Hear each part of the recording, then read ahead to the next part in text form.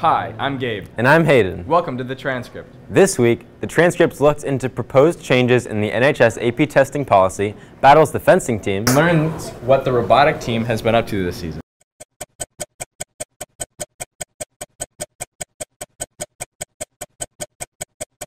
The House Oversight Committee has begun an investigation into the actions of former White House Staff Secretary Rob Porter.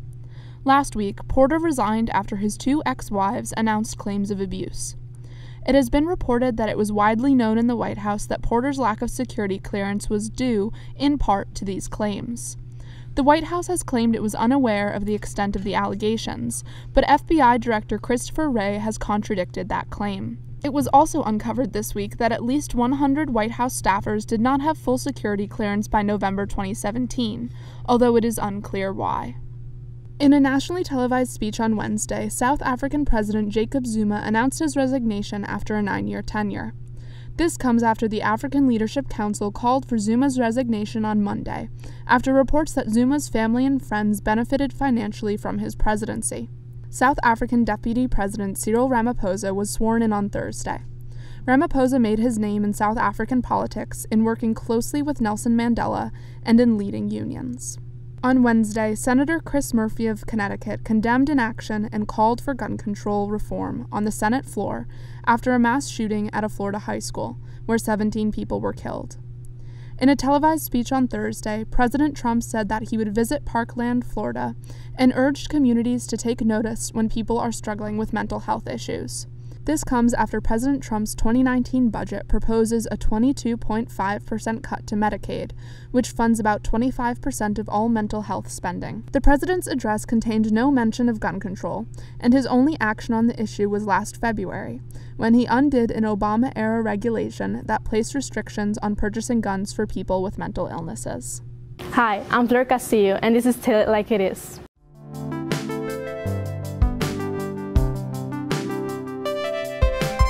At Northampton High School, the College Board's Advanced Placement Program of courses allows the students to take rigorous and challenging college-level classes. Each AP class has a corresponding test at the end of the semester, which high school students are required to take in order to earn credit for the course. However, each exam comes with a fee approximately $93 per test. On Thursday, February 8th, the Student Union filed a report to the school committee, addressing concerns about AP testing in the high school, arguing that every student should be able to choose whether or not to take the advanced placement test. I sat down with Hazel Ethier to discuss in more depth what motivated this report and what the Student Union hopes to get out of it. We have AP classes at Northampton High School, and basically the idea is if you take an AP class, you're required to take the accompanying AP test. It recently came to our attention as Student Union that this kind of policy surrounding AP testing at Northampton High School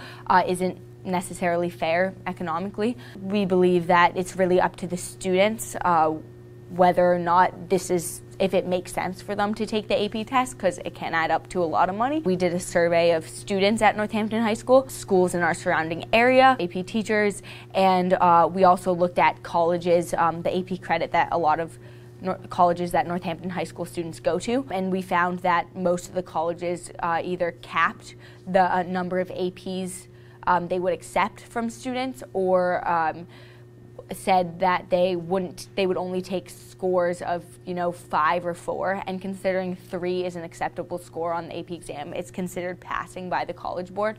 That's pretty high and kind of hard to get. We also saw that a lot of them limited the subjects that they would take AP credit from. So we did that research, we shared it with the school committee, we shared it with department chairs at Northampton High School, and moving forward, I mean, our main goal is just, to get the word out there and to kind of open up channels for discussion around this issue, and hopefully in the future we'll be able to see a change in the policy at Northampton High School. Some people in school believe that the test should be required in order to show the students' potential in the course. I sat down with Sue Crego to discuss the various perspectives on the issue. I do share the concern that if students can't afford the test, that we have a problem. Any student who's on free and reduced lunch can take the test at no cost at all. Now that I heard that information, I feel that you know, if that's the case, then I think they should take the test. If the argument is about money, if kids pay $93 or $95 for an exam, if they had to pay the full amount, but they end up getting credit in college for the course, they save possibly thousands of dollars in the long run. The student union will continue working on spreading the word and are hoping to soon be able to change the policy of mandatory AP testing in Northampton High School. I'm Fleur Castillo, and this was Tell It Like It Is. Hi, I'm Lulu. Welcome to Hamped Up. Y'all ready for this?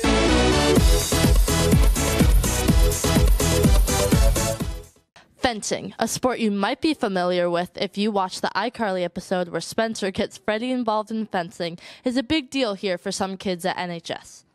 The fencing team here at NHS is not considered an MIAA sport and is treated as a club, despite the fact that fencing is an Olympic and college sport.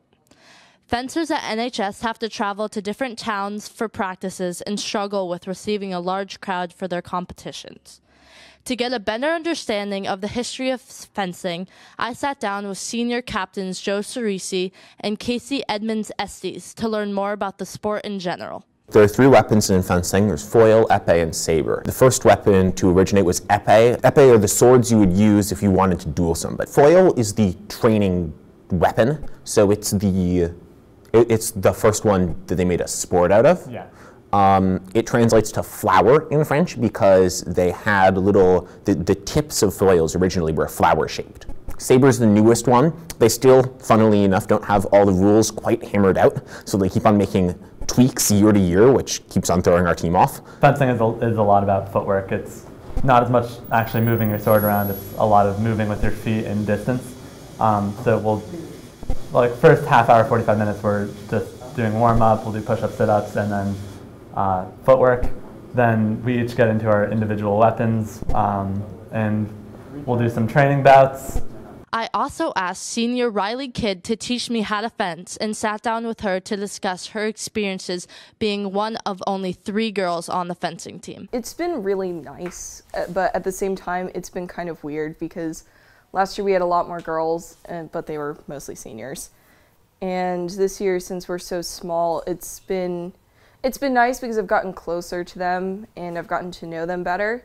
But at the same time, it's been kind of a drawback because we've had only 3 girls on the team this year. We weren't allowed to do states because we didn't meet the full criteria, so that was pretty disappointing, and I was a little upset to not do states in my senior year.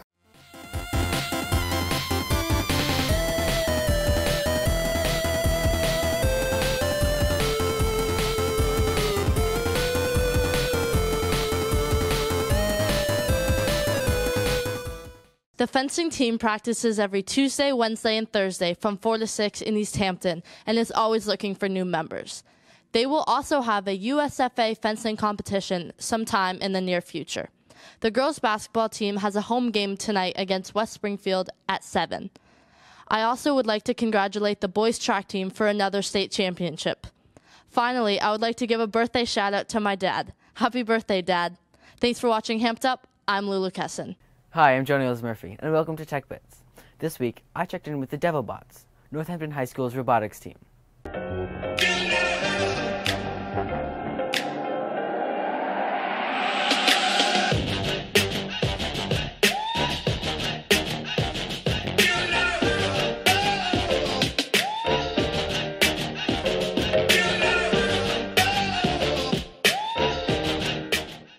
Robotics is a sport based around a new challenge revealed every January.